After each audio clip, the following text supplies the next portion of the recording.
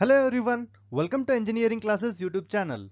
In this video lecture, we shall consider develop a Python program to generate Fibonacci sequence of length n and read n from the console. So this is the task. So what we shall do is we shall divide this concept into two parts. In the first part, let me consider what the Fibonacci sequence is, how does the flowchart of the program look like, and the heart of the program, that is the logic behind the program. So we shall consider these 3 points in this video, and in the next video what we shall do is we shall consider the actual code in Python and we'll execute it and we'll check the output.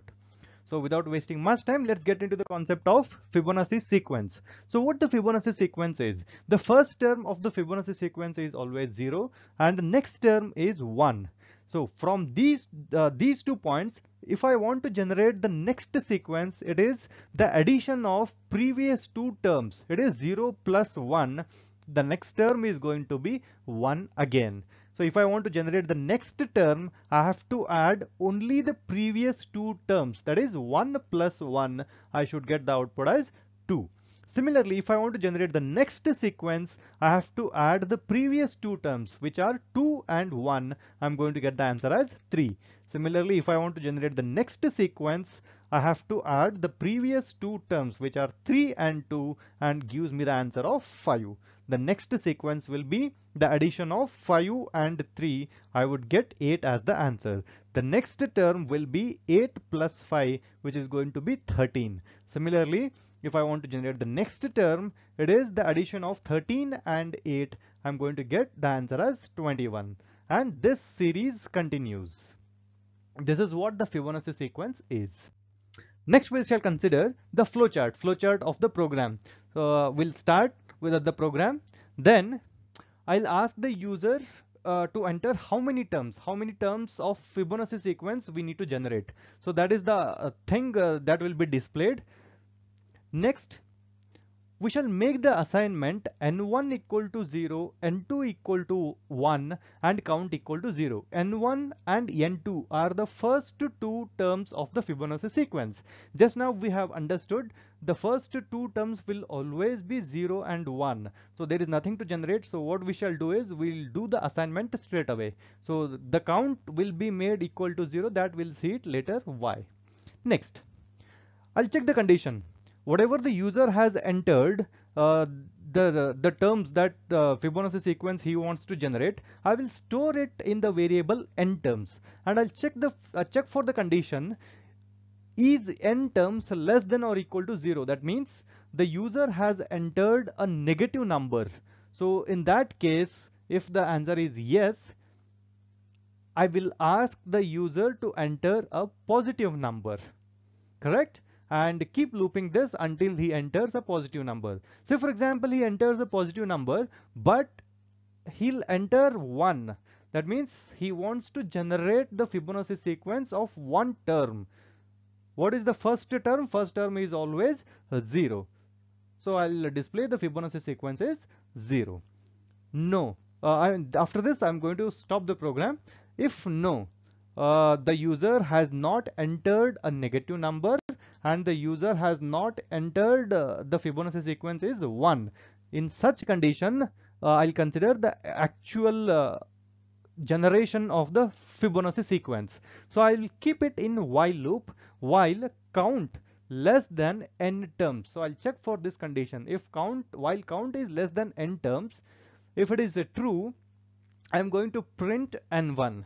And after this, I'm going to have this kind of assignment. It is nth is equal to n1 plus n2, n1 is equal to n2, n2 is equal to nth, and count is equal to count plus 1. And I'll keep repeating this until the condition fails. So I'll keep looping this under while loop. If the condition goes false, then we are going to stop the execution. That means we have generated the Fibonacci sequence and we are going to stop the execution at this point of time.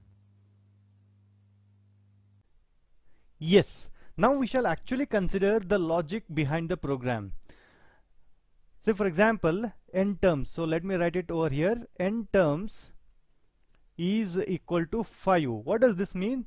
Say for example, the user has entered the number 5, means he wants to generate the Fibonacci sequence of length 5. So it is going to be tested. It is going to be put. Is count less than n terms? That is going to be checked. What is count? Count was initially assigned to 0. So let me write these assignments. So n1 was assigned to 0. N2 was assigned to 1. So these were the assignments previously we had. So first we'll check, is 0 less than 5? So let me check over here. So let me write, is 0 less than n terms? The answer is obviously yes. So what is going to happen? Print n1. What is n1? n1 is 0. So let me write it over here. So 0 is going to be printed. So here this is going to be the Fibonacci sequence. The first term is 0. That got printed. Next, we are going to have nth is equal to n1 plus n2. Let me write over here. Nth is equal to n1 plus n2. n1 is 0. n2 is 1. The addition, I am going to get the answer as 1 as nth. Next, I am going to have n1 is equal to n2. What is n2? The value of n2 is 1. So that I will store it in the variable n1. After this, I am going to have n2 is equal to nth. What is the value of nth? So I have to refer to this, and 1 gets stored. So these are the latest values of nth, n1, n2, as well as I have to consider count. So what I'm going to have the value of count now? Count is equal to count plus 1. So here I will have the initial value of count was 0. 0 plus 1. The answer is 1. So these are the latest values of the variables nth, n1, n2 and count. So next iteration, what I do is let me consider it over here. So just let me draw a straight line. Yes, here I'm going to consider the next iteration. After this, it is not going to stop. It is going to it is going to be in the while loop, and it checks, is count less than n terms? What is the value of count now? I have to consider the present value of count, which is 1. Is 1 less than 5? What is the answer? The answer is yes, and it is going to print n1. Now what is n1? I have to refer to the latest value, which is 1. So let me write it over here. So the next sequence is going to be printed, which is 1. After this, I'm going to have these assignments. So wherein nth is equal to n1 plus n2. What is n1? n1 is 1. What is n2? The latest value of n2 is 1. 1 plus 1, which is 2, that gets assigned to nth. After this, I'm going to have n1 is equal to n2. The value of n2 is 1. So let me assign it to n1. And similarly, n2 is equal to nth. The value of nth is 2. So I'll write it 2. After this, I'm going to get count is equal to count plus 1. The previous value of count was 1 plus 1, which is 2. So now let me just draw another straight line. So now I'm going to test the condition again. I'm still there in the while loop. It checks the condition, is 2 less than 5? What is the answer? Yes. So if it is yes, what is going to happen? Print n1. n1 is going to be printed. What is the value of n1? Here we are. The value of n1 is 1. So this is the Fibonacci sequence we are generating. So we still have generated only 3 samples. We'll proceed further. So it checks the condition, is 2 less than 5. Yes, it is going to print n1. After this, we are going to have these kind of assignments. Nth is equal to n1 plus n2. So which values I have to refer? 1 plus 2. So I have to 1 plus 2. I have to consider these for n1 and n2, which turns out to be 3. Similarly, n1 is equal to n2. What is the value of n2 now? Which is 2. I will assign it. And n2 is equal to the value of nth. The latest value of nth is 3. I will assign it to n2.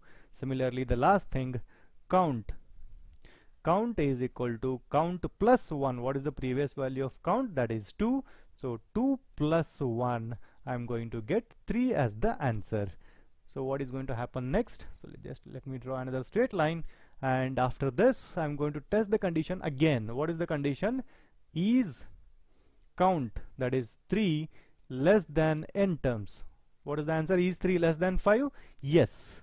And it is going to print n1. What is the value of n1? n1 is 2. So 2 gets printed. So you can see we are actually generating the Fibonacci sequence.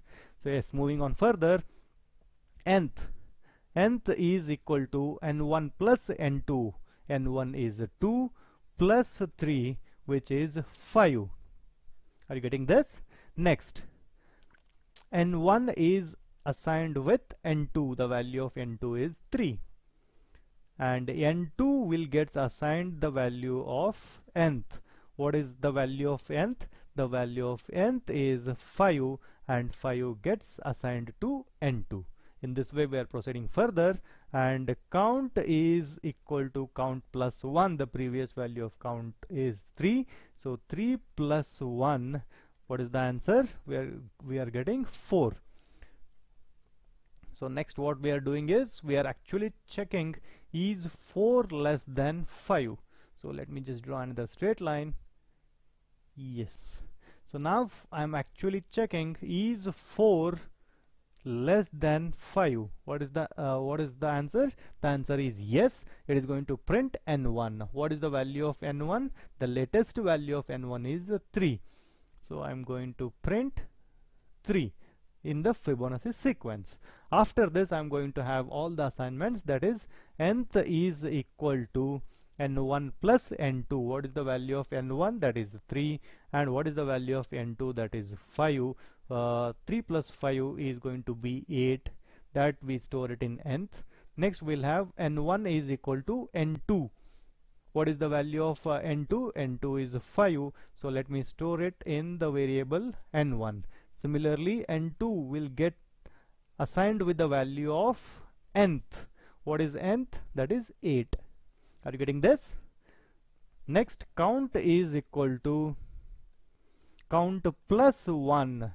Previous value of count was 4. 4 plus 1 I'm going to get as 5. So let me write 4 plus 1. So I'll get the answer as 5.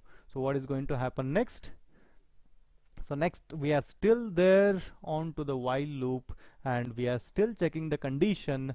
What is the condition? Is 5 less than 5? This is the condition that is going to be checked. The answer is no. 5 is equal to 5. The answer is no. Hence it is going to be stopped. So whatever the sequence that we generated so far, so this we are calling it as the Fibonacci sequence. So why only 5 terms have been generated? Because we asked the user to enter how many terms. He said 5. So this is the Fibonacci sequence of length 5.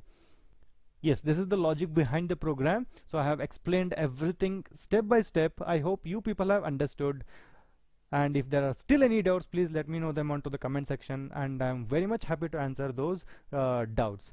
In the next video, we'll actually consider the Python code for the Fibonacci sequence, and we'll actually run the code and we'll check how does the output look like. Thank you so much for watching.